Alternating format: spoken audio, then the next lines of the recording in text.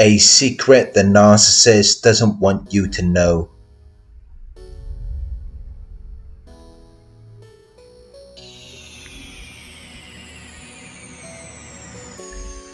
There is a piece of information that is not generally known about the narcissist. It may be known by the people who watch my videos, but many of the narcissist's sources of supply, enablers and flying monkeys may not be aware of this. And the reality is that everything the narcissist does and everything you see from them is fake. It's an imitation. It's done in order to deceive. Even when you think you've caught them doing something behind your back, whether they were lying, cheating or stealing, that is fake too. That's not really them, because they have a void within them. There's actually nothing there. It's an illusion,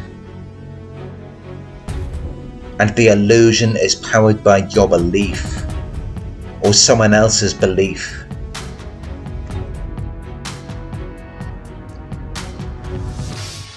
But whoever it may be, the narcissist cannot generate their own power or energy from within, which is why they're always seeking new sources of supply. It's why they're often surrounded by their enablers and flying monkeys.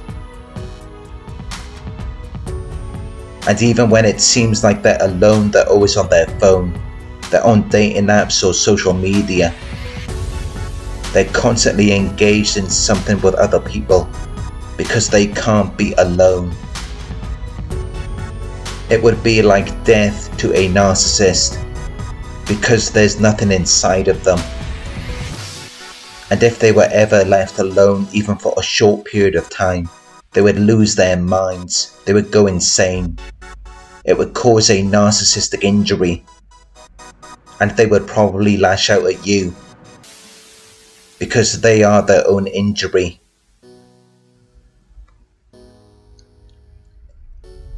By this point you may think that you don't want to be around them, but the reality is that they don't even want to be around themselves, which is why they hate alone time. The last thing they want is to be left on their own, because there's just nothing there. There's no human inside of them. It's just an empty shell. And any type of introspection destroys them. It drives them insane. Because deep down they know that something is seriously wrong with them. After everything they did to you and all of the lives that they destroyed, they know that they're messed up. But they don't want to accept it. So they try to escape and distract themselves with all of these mind-numbing addictions. Whether it's their addiction to people, alcohol, drugs, shopping or gambling. It's all just to take the heat off of themselves, so that they can feel normal and sane, as though they're doing nothing wrong. But this illusion is not self-sustaining, because it isn't even real. Deep down they know that they're worthless, contemptible people. They have nothing of value to bring to you or anyone else, which is why the more time you spend around them, the more you will lose yourself, because the illusion is powered by your belief. Their sense of arrogance, entitlement and grandiosity is powered by your energy and resources. Without that, the entire thing falls apart, because they have no power of their own to create or sustain anything. It's like the lights are on but no one is home. There is no real human inside of them. There's nothing there, which is how they can be whatever they think you want them to be, or whatever they think will give them recognition or make them feel powerful, which means that even when they're devaluing or discarding you, or triangulating you with someone else, that character is fake too. There is nothing inside of them, which is why they're so outwardly focused. They constantly react to things outside of them. They're hypersensitive and hypervigilant. And if you're around them long enough, you will begin to take on some of those traits. They will pull you outside of yourself and into the world of magic and make-believe, because your identity and sense of self is a serious threat to the illusion. It reminds them that they have nothing of their own. It makes them hate and despise you, because they're fake. They're not real people. If the right situation or opportunity presents itself to them, they will give up on all of their acclaimed or proposed values and beliefs, because they have no inner sense of value. It's just a void that they're trying to fill, because they can't generate anything from within, which is why they will quickly give up on everything that they're meant to be representing if the right situation becomes available to them. But they can manipulate you and give you the illusion, and at times it may seem like they have changed, as though there might be something there, but then they will quickly revert back to their old ways, because the truth is that they can never change or grow. They are the same dysfunctional shell of a person until the day they die. It's just an artificial intelligence. It's a machine. It's just things that they've learned from other people. They can't expand on anything. They can't express at length or in greater detail, because they have very low energy reserves, and their energy is negative. It exists only to suck the positive energy out of other people in order to sustain them, which is why they're always so pessimistic and defeated. It's why they lack discipline and self-control, because there's nothing holding them together from within. It's either you or it's someone else. Someone who is keeping them together. Someone who is making them feel comfortable and sane by feeding their ego and validating the illusion. But if you take all of that away, you would see an emotional wreck. A bitter, resentful person who is very sad, confused and desperate. Someone who doesn't even know who they are or what they stand for. That at the whim of their surroundings, whatever is presented to them, rather than what they actually value or believe from within. Which is why they will often seem to wish, desire or decide things in a certain way. Because it's just whatever gives them life. Whatever makes them feel like their false character exists. Because without anyone to validate the illusion, they wouldn't know where to start.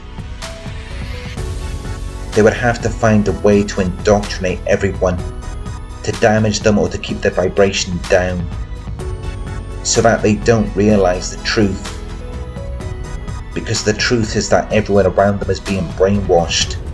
They're being pressured into adopting radically different beliefs about themselves and the people in the world around them.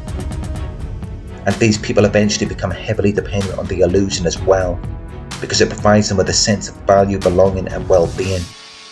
They lack the power to stand on their own, to be independent of other people. And anyone who is independent reminds them of that truth.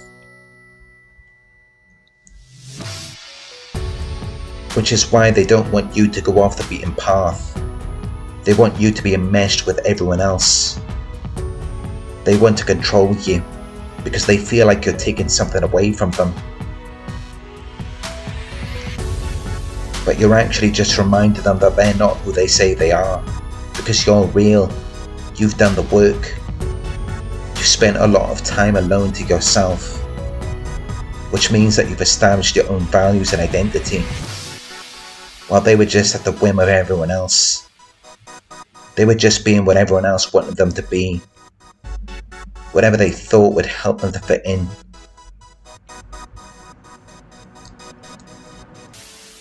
to be socially compatible with other members of their group, to where they develop this hive mind or groupthink mentality, because they don't promote individuality. They don't encourage people to think for themselves, or to make their own choices and decisions. So in order for them to be compatible, they have to abandon their own identity. It's like an unspoken rule. And this is why they appear to lack discipline and self-control. It's why they have so many coping mechanisms and addictions, because there's actually nothing inside of them. They're just whoever they need to be to maintain their power and control over you. And when a person persistently seeks power and control, they end up abandoning themselves in the process. They lose touch with who they are, and they develop an inability to generate their own power and energy from within, because now they're seeking it externally. And that is why they're always so miserable. It's why they're so envious and hateful, because you kept it real, you remained true to yourself, and they didn't. They had to abandon themselves to gain power, and deep down they know that they made the wrong decision, because now they can never experience true love or happiness. They have to settle for less. So what they tend to do in these situations when it's all said and done is they try to live vicariously through other people, through their pain and suffering, especially if they were the cause of it, so that they can feel better about themselves, so that they can feel as though their situation isn't that bad. Or they try to triangulate you with other people. They try to manage and control your perception. They do all of these things, but in the process they're just digging themselves into an even deeper hole that they're never going to be able to pull themselves out of, because by that point it's like, pull themselves out of what? This is who they've become. And they're so resistant to change because they wouldn't know where to start. And they know there's no way that they will be able to compensate for all of your years of loyalty and dedication and everything that you provided to them during that time. So it's almost like they have no other choice. They're predestined. They have to continue on that path, because they already burned the bridge to them having any real sense of moral character or authenticity. Which is why by the end of it, they try to control you through their flying monkeys or smear campaigns. It's characterized by their absence rather than their presence. They stay distant, because they already know that they're not going to be able to uphold anything that they said they were initially about. And by that point they've realized who you are, and that anything they present to you is going to be no match to the person that you've established yourself to be. So they have to stay out of sight, unless they can still find a way to manipulate or gaslight you, because you become like kryptonite to the narcissist. It's like sunlight to a vampire. Your light blinds them. It intimidates and overwhelms them, because they couldn't do that. They gave up on themselves a long time ago. They had to resort to deceptive means. And it may look like they just became that way when they targeted you, but people don't change overnight. That's just the facade. They were already that way, long before you met them. Which is why they hold on to the illusion so strongly, because they're actually very insecure. They already know that there's no real authentic part of them, which is why that moment when they're grandiose is actually when they are most vulnerable. It's when they can be most reactive to your criticism or rejection, because they already know that what they're presenting to you isn't even real. They know that they're just reflecting back your own virtues and ideals to you, or it's just something they made up in their minds. It's not something where they actually spent years in isolation to become that. They're just an imitation. They're not the real thing. And you will see it in their eyes if you ever confront them or threaten to expose them. Their eyes will light up, they will become visibly alert, like they're in a heightened state of awareness, because in that moment they know the jig is up. They know you're on to them, and then it's all about getting you before you get them. Or they will just run and hide, because deep down they already know that they're not enough. They've never done the work, so they're not who they acclaim themselves to be. Which is something that you may have witnessed already, if you've ever gone along with their proposals or ideas. You will have seen that it always results in them not even knowing what to do with you, because it's just something that they saw in you, and then they reflected it back to you. Or it's just something that they made up inside their heads. And if you allowed yourself to be manipulated by them, it became a shared fantasy,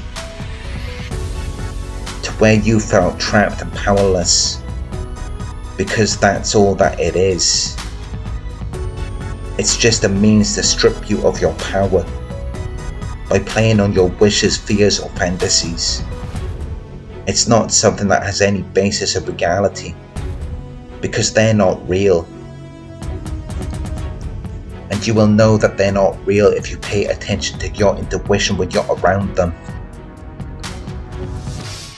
Because all it does is drain you and leave you confused. The illusion is all that they have. And as I've said before, there is nothing outside of the illusion. Because they don't have the mental and emotional capacity to even be a complete human. They lack the qualities and skills to even make it a reality. They lack empathy, so they're just daydreaming. And they're hoping that you will go along with it. Because you do have the tools and the inner resources to make it feel real for them. But if you could ever confront them on it, or hold them up to what they're suggesting or directing you towards, you will see them crumble right in front of your eyes. Because they don't even have the means to make it a reality. They just wouldn't know where to start.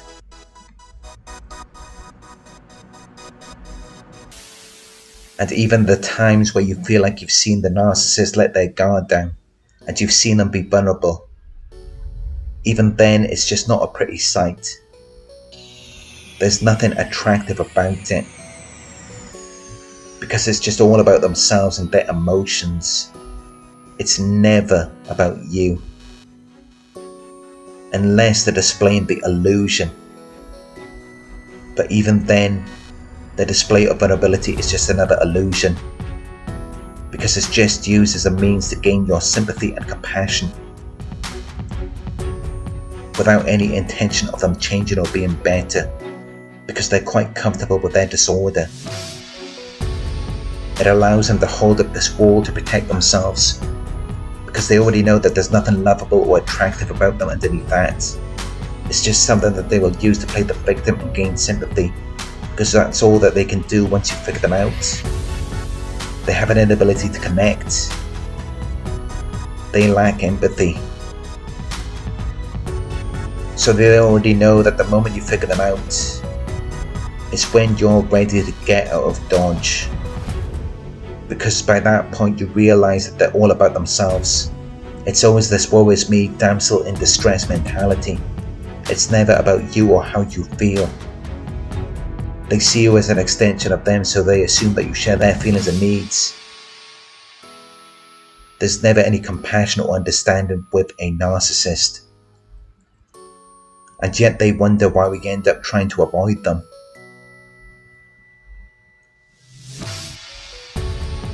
And then they come back trying to seduce you with money or sexual favours. Because they're assuming that's what you want. But that's likely what they've been used for in the past. So at times it just doesn't make any sense to them. Because in their minds that's all that there is. They assume that you're just being stubborn and naive.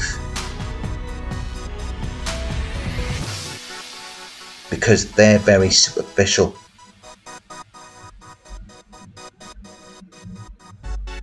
Everything is outwardly focused, and there's always this sense of urgency to where they're only focused on the destination, because the journey and the moment actually does nothing for them. They're like dopamine junkies. It's what drives their motivation and addiction. So they only see what exists on the surface. They don't see the real human part of you, because they lack effective empathy. So there's no real human side to them, because they're missing those key components, which is what enables their disorder to function. So if they could ever experience those things, they wouldn't be able to be narcissists. Stop them in their tracks. But this is also why they're so miserable. And it's why the only thing you can do is part ways, because you're never going to be able to reach them, which in the end will leave you feeling unheard and unseen, because again, that's the only way that their disorder can function. It won't work if they have to accept that they're dealing with a real separate person. So they have to see people as extensions of themselves, but that is not true connection. It's actually disconnection, because they're disconnected not only from other people but also from themselves. Because there is no self. There's nothing inside of them. Which is why it's so validating and empowering when you find videos such as this. Because it reminds you that you are not alone. That you do have a self. And that you can be so much more than what they led you to believe.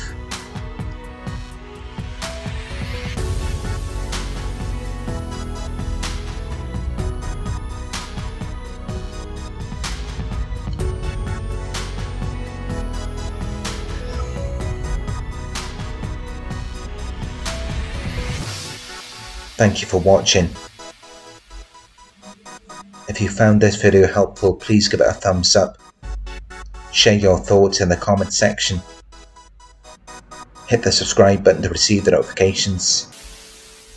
If you would like to support the channel, you can donate at paypal.me/Narc Survivor. You can book a one-on-one with me on my website. It's narcsurvivor.co.uk. Thank you for watching, and I'll talk to you soon.